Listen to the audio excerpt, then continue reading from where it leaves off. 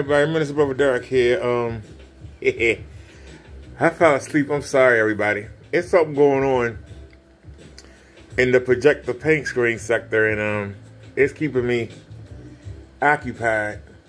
But I promise a WWE review. I just woke up, and so I already started with Oh, that's my girl Thea Hill. I don't know why they trying to make her slutty. She was better as a cheerleader. And her energy, the energy that she had, is what makes her great. But, you know, creative, they know better. But anyway, so I just put on NXT, and I'm going to watch that. And do a review on that tomorrow, or I'm going out tomorrow live. So I might talk about what happens. But anyway, WWE Raw. We started out with Drew McIntyre. And now they're trying to make Drew McIntyre a heel.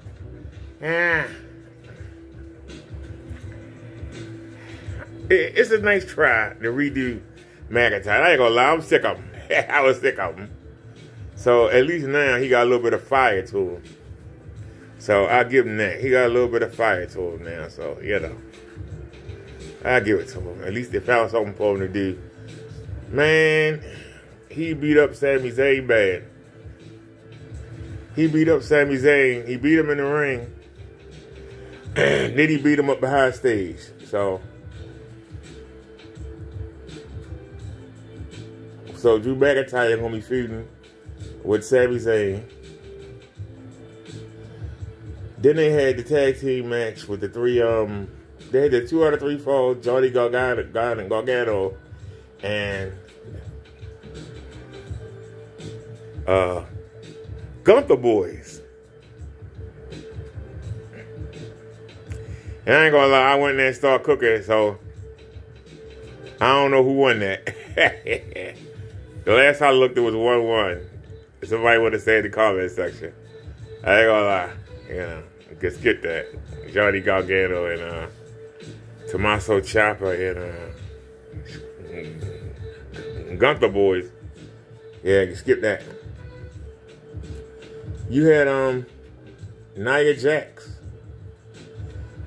She pulled up on the man, Becky Lynch. And those of you that remember, Nia Jax made Becky Lynch when, by mistake, she broke her face. And the fans felt sorry for her as she got put into that main event. And that's how Becky Lynch became famous and became the man.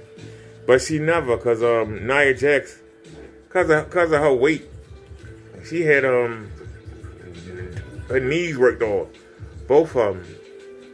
So they never had that match.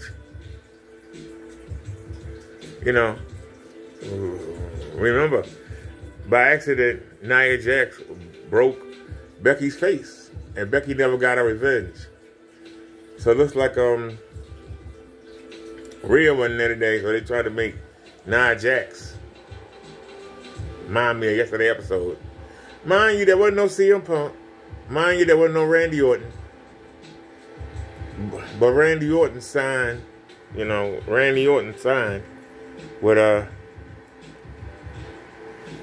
what's his name? He signed with SmackDown. My apologies, y'all. I ain't gonna lie. I was trying to check her butt out.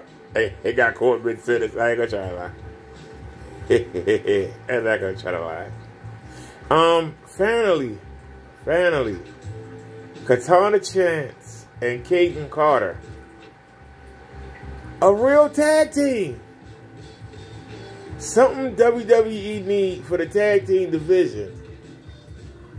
A real tag team actually got a win yesterday. Why they not pushing Katana Chance and Kaden Carter, I just don't know. Now, you know, Katana is on the small side. But they've been tagging together for 4 or 5 years. Most of the WWE tag teams have been makeshift for the women. It's just been 2 women thrown together. These women were on NXT. They were NXT champions. They are a real tag team. He brought them up earlier in the year, and we only see him job. Why hasn't he put them out there? This is the first time they got a win. They got a pretty good, they're a pretty good tag team. That's what you need. I don't know why you got Piper Niven and Chelsea Green. Except for comedy reasons, I guess, but seriously. I don't know why they the tag team champions. Seriously. But I guess, you know,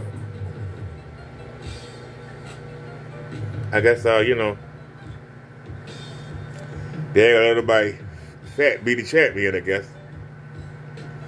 They're not gonna let nobody fat be the champion, I guess that's what it is. You know? Oh, for those of you guys that don't know, we got the new projector bulb, and we got our 45A back, and we're looking at it right now on the ceiling. But it's good to see Triple H finally getting around to pushing them. I don't know what he gonna do with Indy Hartwell, because she gave up her NXT championship to come up to Raw, and she ain't done nothing. She had one match with Becky Lynch and got jobbed out, and they jobbed her out to Xia Li, and then Xia Li wrestled Becky Lynch and got jobbed out, and then she wrestled a woman on the NXT Women's Champion and got jobbed out. So you made her look good for 2 weeks, then jobbed out. Seriously. They made her look good for 2 weeks and then jobbed out. Twice in the same week. Man. It must be nice to have so many stars, you just job them out. Seriously.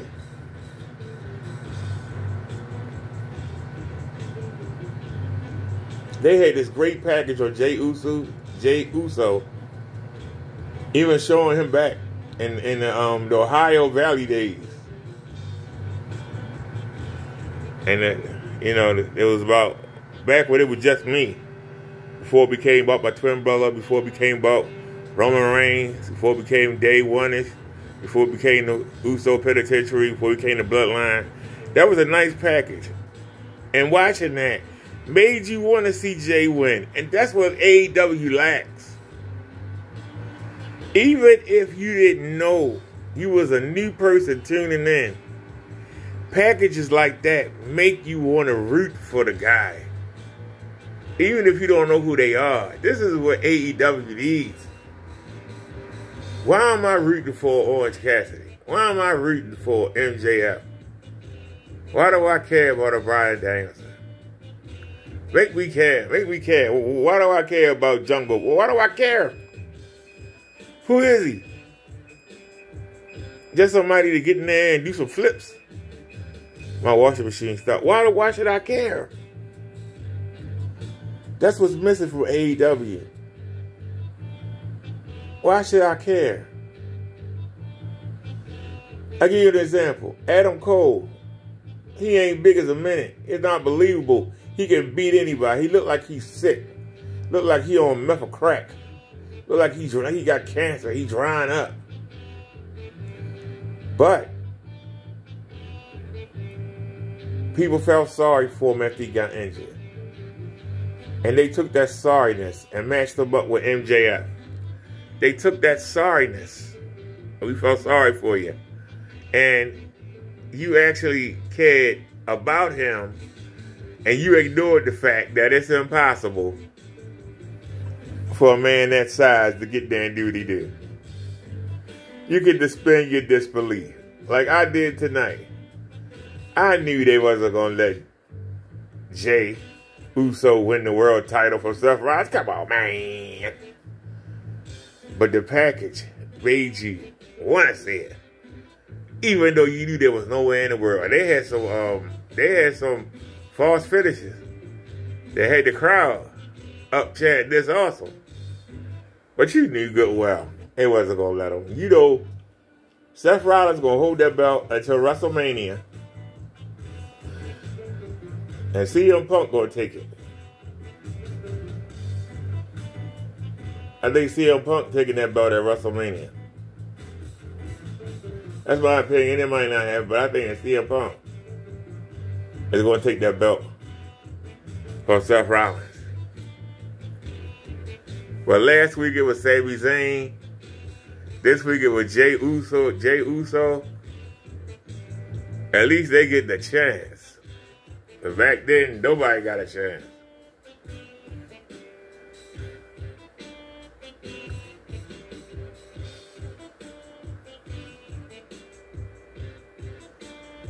Double shoulder blood. I'm sorry, y'all. I was checking the ladies out. Yeah. Sorry, WWE and TNA got to track the ladies. I don't know what the hell they got on AEW. Abaddon and I don't know. I mean, as fat as they are, Nia Jackson and Piper Niven are smashable. Wouldn't be your first choice. It'd be your last choice, but they smashable. But most of the women in AEW, except for Toni Storm, and I give Tony credit, you know, he brought in Kiera Hogan, the job out, and it was nice to see them buns.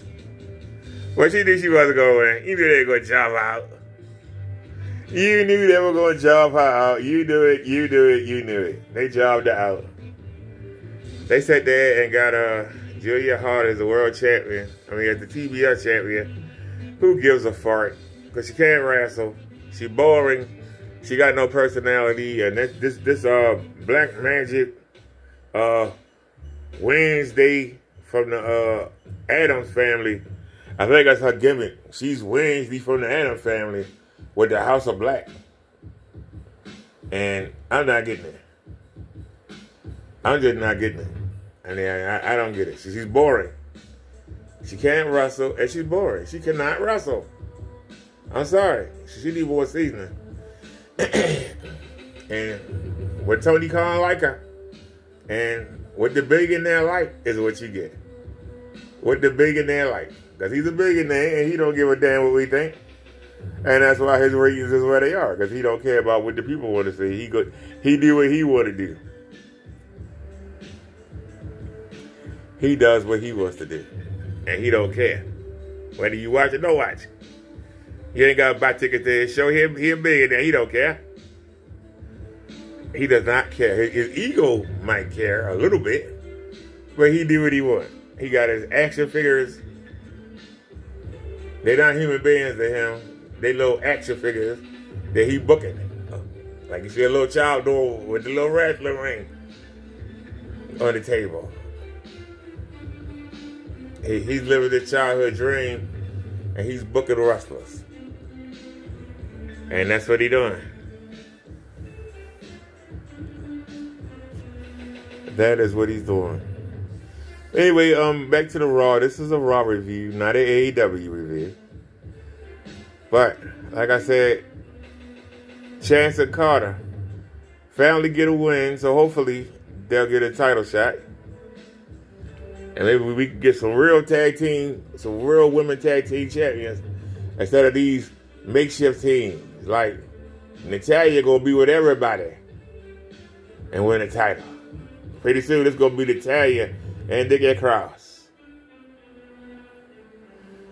But they have Indy Hartwell and the Poison Pixie, Johnny Gargano wife. They've tagged together in NXT. That's another tag team. Why they not doing nothing with them? On SmackDown, they don't even have any women tag team people to fight for their women's tag team. But WWE likes to mix and match.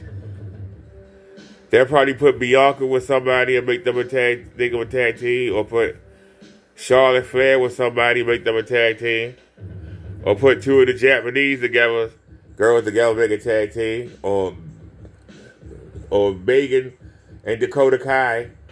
You see what I'm saying? WWE like to mix and match as needed. They'll mix and match them as needed. Y'all understand what I'm saying? Instead of just having a division, they'll do one challenger at a time instead of having a division. And they'll do a elimination tag team match to get a number 1 contender. And it'll be somebody makeshift for the moment that'll win. And that's why the division is doomed, because they don't keep anybody solid. How many times has Shayna Baszler won the tag team championship?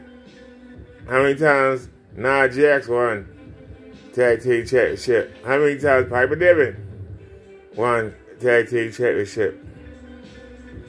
How many times did Natalya won the women's tag team championship? But where are these women at on the card? Nowhere. They nowhere.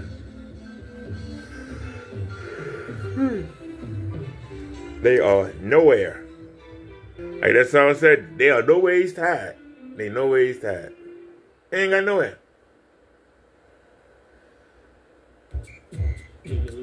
So, Sami Zayn was back with the trainer. They were looking at his leg. Drew McIntyre came back there. You talk about my family, huh? And he beat Sami Zayn up some more and left him alone. So, was there any other news of note? There was no Rhea Ripley. There was no Finn Balor. So Judgment Day didn't dominate. So we got to see some other people. Oh, the Creed brothers. They remind me of the Steiners. They remind me of the young Steiners. I think that Triple H really liked them. He brought them up from NXT. I think he gonna push them. I think that they're gonna wind up being the tag team champs. So, Damian Priest, who him and Finn Balor are the tag team champions for Judgment Day, he said Dominic and JD to go out there and soften up the Creed brothers before their championship match. And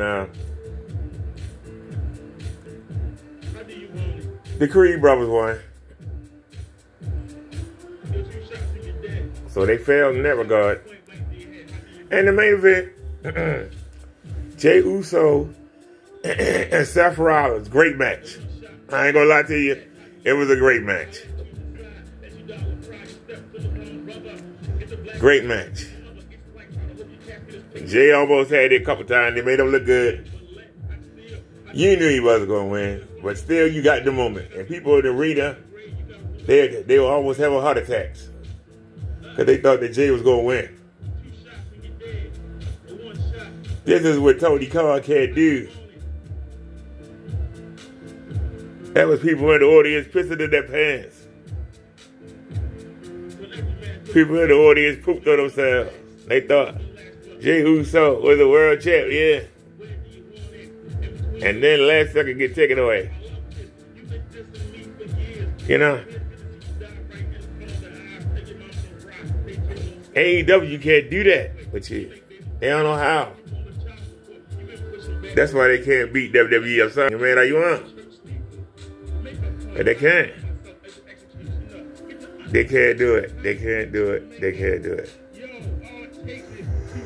I ain't still on it. I'm gonna go back to sleep. But anyway, Seth Rollins won. So they had Jey lose clean. So Sami Zayn lost clean last week. And Jey Uso lost clean. So both of them jobbed out. No more title shots for a while. Drew McIntyre came down there and knocked down Seth Rollins, and he put Jey Uso through a table. So Drew McIntyre is mad at Jey Uso because he didn't beat Roman Reigns in front of his whole country people. But the Usos at the time were not allowed to leave the country. So Jey or Jimmy Uso was not there. So why is he mad at Jey Uso? Solo Sikoa cost him the match. And if your answer is, well, they all look alike, then that's racist. Jey Uso or Jimmy Uso, neither one of the twins had anything to do with his loss. Neither one of them. So why is he mad at Jey Uso?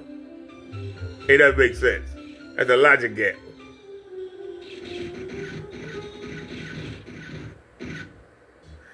It's just a logic gap. It doesn't make any sense. So I guess the next feud is Sami Zayn and Jey will be going against Drew McIntyre. And I guess Drew McIntyre will get a buddy. And they'll have some tag team matches. We didn't get nowhere with Shinsuke Nakamura. Oh, shaky takey Shinsuke. And Cody Rhodes. Yawn, who cares? Yawn, who cares? Yawn. But it's to keep Cody Rhodes busy until his WrestleMania date with Roman Reigns. They'll keep him busy.